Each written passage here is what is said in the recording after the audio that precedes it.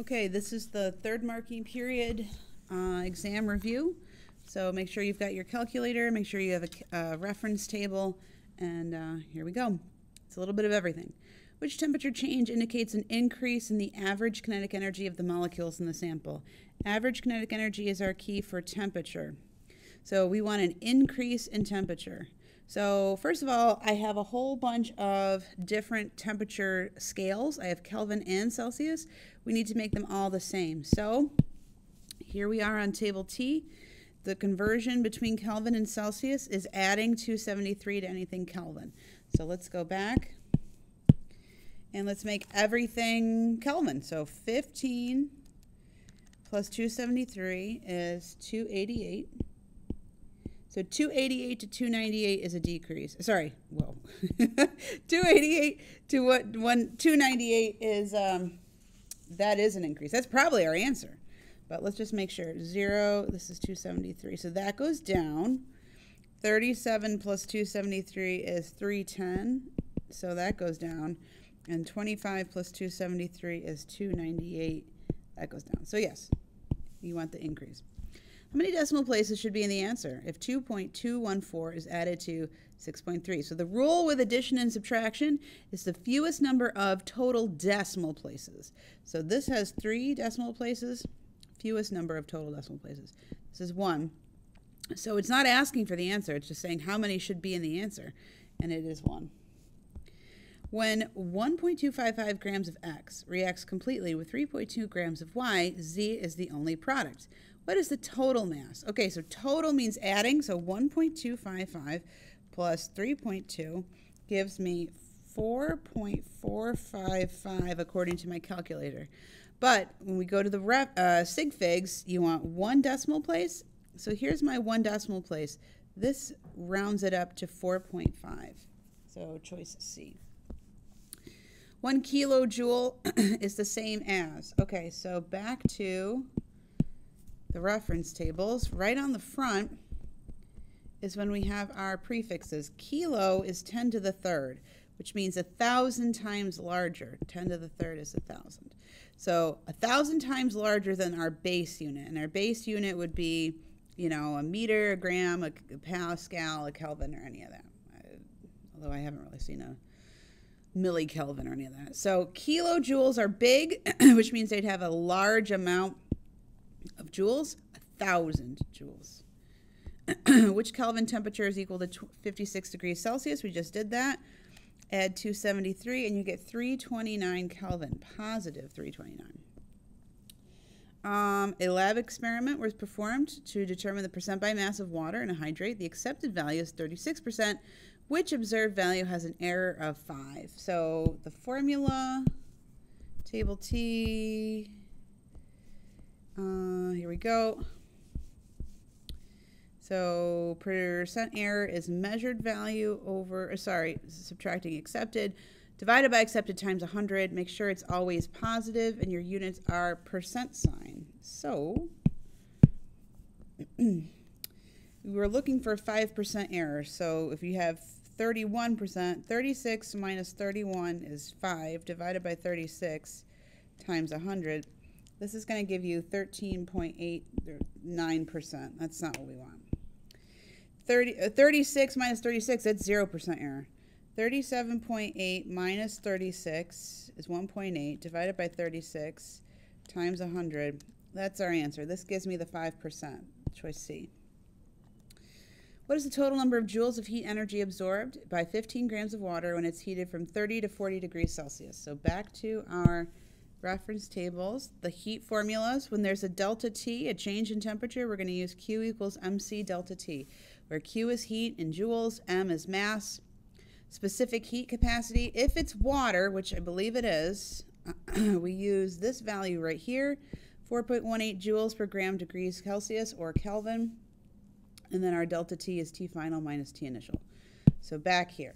So joules of heat, M, C, and I know it's 4.18 because it said water. Delta T is T final minus T initial. So that's 10. So 15 times 4.18 times 10 gives you 627. That's not a choice here, so I go with the 2 sig figs, which is choice D. Sample X is passed through a filter paper. A white residue Y remains on the paper, and a clear liquid Z passes through. When liquid Z is vaporized, another white residue remains. So what is sample X? Well, it can't be an element or a compound because we're trying to separate it physically.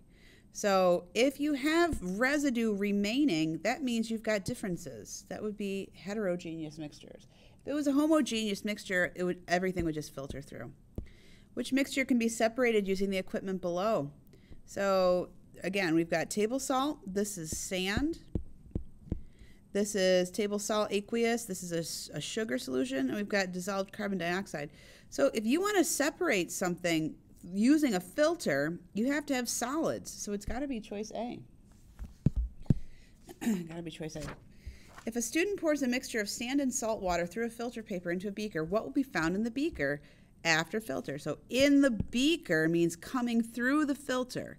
So the salt water is homogeneous mixture. That will come through, all of it, the salt and the water. The sand will remain. A mixture of sand and salt can be separated by filtration because the substances differ in solubility in water.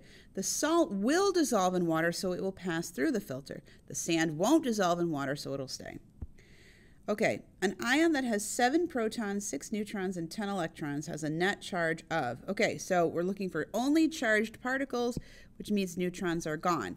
Protons are positive and electrons are negative. So if you've got 7 positives and 10 negatives, that means overall negative. How much more negative? By a factor of 3. Okay, what is the mass is the smallest? So the mass of these particles is on table O. So we're talking neutron. The mass of a neutron is up here, 1 AMU. Mass of a proton is up here, 1 AMU. Mass of electron is essentially the beta particle, is 0. Technically, it's 1 over 1836 of an AMU, but 0 is what the Regents is. Okay, so that's where you're looking for your masses here. 2 electrons is still 0. The mass of 2 neutrons would be 2. The mass of 1 electron plus the mass of 1 proton, that doesn't matter, so this is 1 AMU. 1 neutron plus 1 electron, again, that doesn't matter, so 2 neutrons is the most massive. Oh! Except, that's not what they want. They want the smallest mass, which would be the mass of 2 electrons. See? That's why I wouldn't get 100 on the Regents, because I don't read. Or listen, I guess. Subatomic particles can usually pass undeflected through an atom because the volume of an atom is composed of mostly empty space. That was Rutherford's gold foil experiment.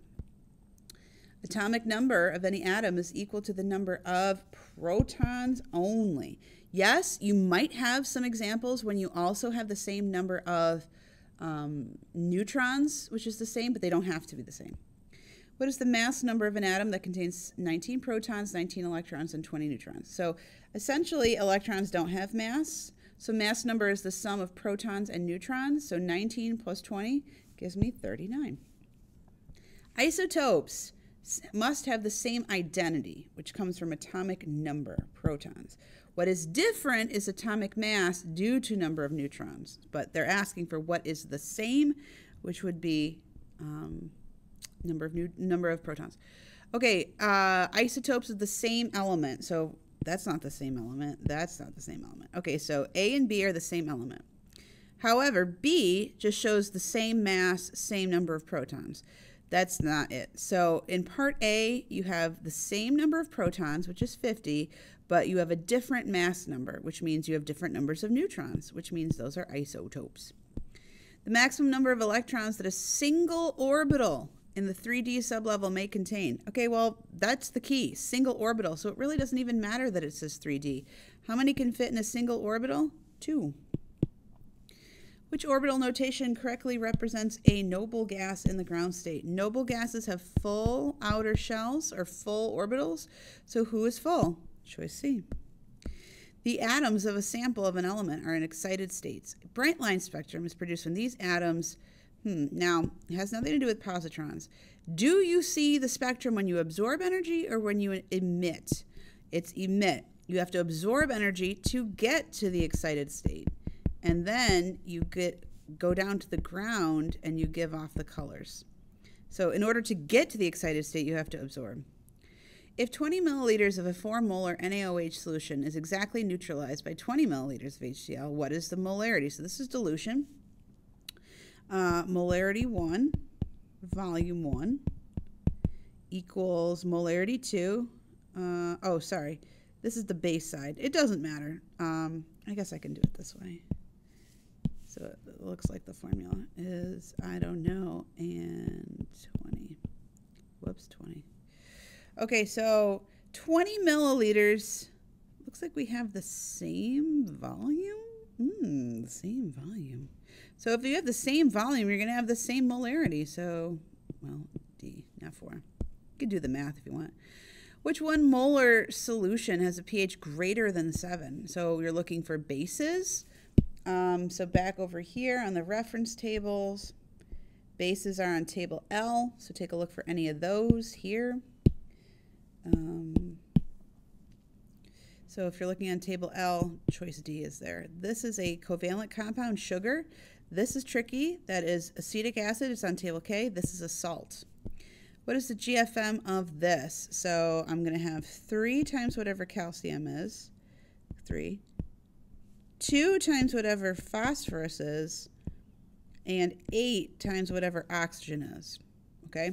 So unfortunately, my periodic table is sideways, but I need calcium, phosphorus, and oxygen. So calcium, the mass is 40.08. I'm going to call that 40. Phosphorus is 30.9. I'm going to call that 31. And 15.9, I'm going to call that 16. So you take your masses from periodic table. So 40. So 40 times 3 is 120. Phosphorus is 31. So 62. And 16 times 8 is 128. So let's add them up. And you get 310 grams per mole. Just add it up. But make sure you distribute. A substance has an empirical formula of CH2 and a molecular mass of 56 grams per mole. What is the molecular formula? So what you need to do is figure out what's the GFM of your empirical. So this is 12, and this is 2 times 1, so 2. So 14 is the most basic, and I have 56. So 56 divided by 14 gives me a factor of 4. What do I do with this 4? I'm going to multiply the subscripts. So C4H8 when I multiply subscripts. Which compound is the percent composition by mass of chlorine equal to 42%? So I know the total, so now I just need to look for the mass of chlorine itself. So if you look that up, it says, I think 35. Yep, 35. So 35 is our mass of part. They give us our different masses of wholes, and then we're going to times 100. So 35 divided by 52 times 100 gives me 67% for the first one. 35 divided by 68 times 100 is 51%. No. 84, sorry. 35 divided by 84 times 100 is 41.6%, which is 42, which means that's our answer. Don't need to keep going. What is the empirical formula of a compound that contains blah, blah, blah? Okay, so first thing you need to do is change them to grams. And then you need to divide by GFM to get moles. So I don't want to keep flipping back to my periodic table in the document. So I'm just, you can hear me moving the pages to find periodic table here. So I'm going to divide 28 by the GFM of iron, which is 56. I'm going to get 0.5 moles of iron. And I'm going to go do 24 divided by the mass of sulfur, which is 32. I'm going to get 0.75 moles of sulfur. And I'm going to do 48 divided by the mass of oxygen, which is 16. I'm going to get 3 moles. So now that I have our moles, I divide each by the smallest, which is 0.5. So this is going to be 1 0.75 divided by 5 is going to be 1.5, and 3 divided by 0.5 is going to be 6. So because it ends in 0.5, I'm going to have to double everything. So I'm going to get Fe2 S3O12. That is not written here, but if you distribute, that's how you do that one. 27 is D. Okay, another one. Ugh, sorry. Percent. So make these grams. So 46.7 divided by the mass of nitrogen, which is 14. So that's going to be 3.33 moles nitrogen. 53 point, I can't read that. 53.3 divided by the mass of oxygen is 16. So, oh look, it's the same. So it's going to be a 1-to-1 molar ratio. So NO. Very good. Very good to me. Percent composition by mass. So it gave me the whole thing. So that's what my denominator. But it's asking for nitrogen. This is how they get you. There's 2 of them. So 14 times 2 is 28. 28 divided by 96 times 100 gives me 29.16, which is 29.2, and it rounds. All right, given the balanced equation representing a reaction, which type of chemical reaction is this? So I have one singleton and a singleton coming together to form one compound. Coming together, that's called a synthesis reaction. What is the formula of the missing compound? So let's take a look. I have a hydrocarbon and oxygen, CO2 and H2O. This is a combustion. Oh my gosh, it told me. I didn't even need to do that. We got a balanced equation. What is the total mass of water formed when 8 grams of hydrogen reacts completely with 64 grams of oxygen? Okay, so we're looking for mass-to-mass stoichiometry. So 8 grams hydrogen divide by GFM is, H2, is 4 moles hydrogen times, now that I'm at moles, I can do my conversion factor, which is I seek water, so that's a 2. Seek over no. I know I'm using hydrogen, so that's also a 2. So that's the same. So 4 moles water times the GFM of water, which is 18. So 4 times 18 is 72. Yep. At STP, 1 liter of helium contains the same number of atoms. This is Avogadro's hypothesis, which states if you have a gas with the same temperature, volume, and pressure, which this is temperature and pressure, and that's volume, you're going to have the same number of atoms in the same volume. So there you go. How strongly an atom attracts to the electrons? It's called electronegativity. Based on electronegativity values, which has the greatest attraction for electrons in a bond. So just take a look. Take a look at table S if you didn't know. And you've got, again, it's to the side, but all the electronegativities here. And if you just, take a couple